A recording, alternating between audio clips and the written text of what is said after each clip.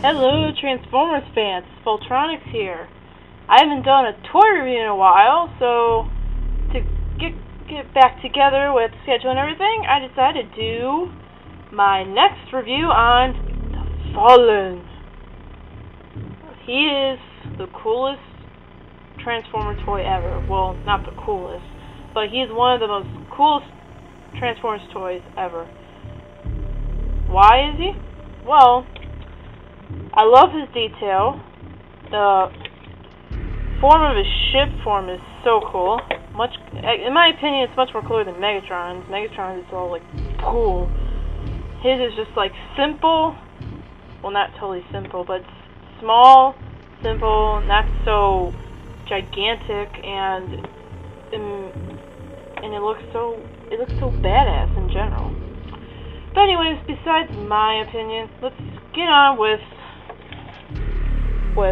toy review. Alrighty. So as you can see, we have the ship form. You see the Decepticon symbol right there, if you can even see it because of the crappy camera. Let's see. Ship right there. These things come in and out. These things stick here. You'll find out why. That's really stupid, but you'll find out. Now, I wish this thing was able to lock in place, but it doesn't. It just like flips out. But oh well. I mean, I don't think anyone wants to have a hole in the middle of the Fallen's face. But oh well. That would just ruin the toy. But anyways, his feet. You can see his feet right here, but it really, in my opinion, it really does blend in with the ship. It doesn't. It makes it look it's just so cool. I love the design, how they have it to make it look like engines or whatever. You can see his hands right here. Another complaint right here that I'll talk about is these flames. I mean, I don't really like them. You'll find out why. That's pretty much it. I mean, you can see the bottom right here. See? It's pretty cool. I love the jet form, you know. Can't wait to do it for like stop motion stuff. I haven't done it yet, but I will soon. Like probably do a test of it. See how it goes. Alright, so let's get on with transforming this big guy. Alright, I might transform this guy around because you know it doesn't really matter which way you transform, just try to make it look accurate at least. It's the only thing you have to worry about. Alright, so first what we'll do is that we'll take his legs down. There's these little pegs right here, and take him down. It's like right in here, like between this huge engine, his arm, and this thing. Take him down, bring him down like this. Go like halfway there. Because what you're going to do with the legs is that you're going to twist them to the left. I think it's like 90 degrees or whatever. Pretty much. Not really 90 degrees, but oh, I really don't care.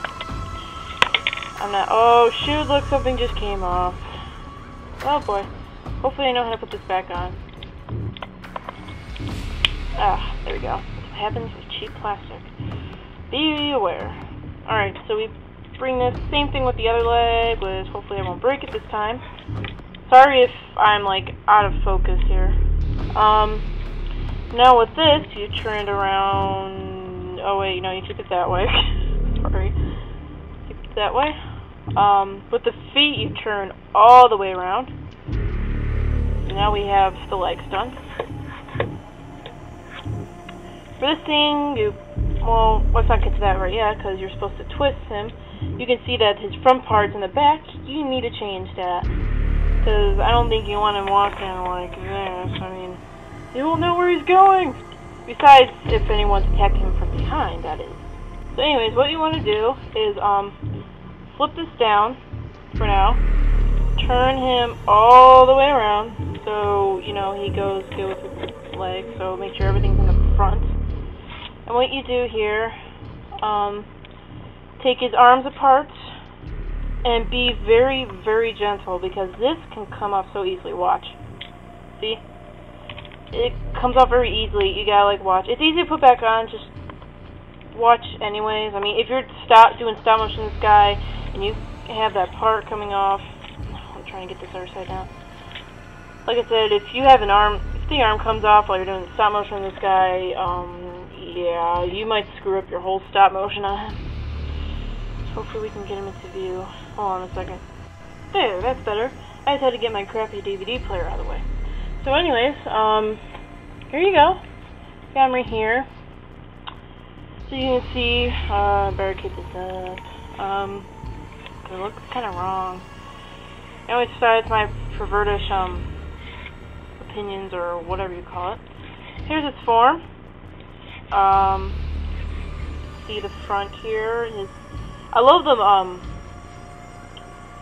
model of this. It's so cool. I mean, he looks so badass. I think he's cooler than Megatron, sort of. Well, I don't know, because he's much more like flexible. You can do many things as he's a little skinnier. Megatron's like so bulky that you have to like go, ugh. But yeah, let's go to the positive and negative parts. Alright, negative parts first. This right here, I hate. He looks like a little flower. Look, he looks like a flower. Can't you see that? Looks, the phone doesn't look so bad at all. It's like, when that appears, I'm about to like, oh, look at the little flower, and then he's all like, oh. Hey, I'm hyper, I can't help it. Sorry. I'm in a hyper mood. You know, sorry if I'm acting really weird. Anyways, so yeah, just put it in like that. You have to like slide his head up or down. I think, okay, you slide his head, if it's up, you slide his head down, then it pulls out. But I suggest not using it for any stop motion because he will look really stupid. To make sure that doesn't pop up, like pull his head, slide his head up. These flames on the side, another thing I really don't like. It kind of ruins the image. But I just keep him down unless he's in jet mode. Then I would keep him up because it's cooler in jet mode. That's pretty much it, I think. Oh, this peg thing here. I don't know. I know Nightflash 2020 went with this, and I don't know how it goes. I never tried it, and I saw how they do it, and it looks really retarded. It like ruins the image too, so I just keep it back like that, or just keep it up front how it was. Those are my only negative stuff. I mean, he's really cool. There's really only a few negatives. Now, I think Nightflash said that he had trouble with the feet. Really, I have no trouble at all. So, yeah. He's actually really cool. I mean, you can flip this out and it becomes this blaster. You know, boom boom. That's how it is right there. That's pretty much it. I mean, there's nothing else that's much to it except he kicks ass hard. Well, not in the movie, that is, but I mean, in any other stop motion you guys make sure he kicks butt really hard because, you know, Michael Bay made him pathetic. I was expecting him to, like, at least throw some punches at Optimus Prime, even though I love Optimus Prime, but at least throw some punches at Autobot or rip someone apart, but apparently he didn't. It's mostly the revenge of the Decepticons, not the Fallen. Kind of disappoints me. Really disappoints me. So anyways, this is pretty much it. Hopefully you liked this review. Sorry I was a little hyper at some parts, but yeah. I'm a evening person. I get hyper in the afternoon, and I get pretty hyper in the evening too, but not too hyper, you know. Anyways, don't listen to me. Hopefully you enjoyed the review, and you all have a great day.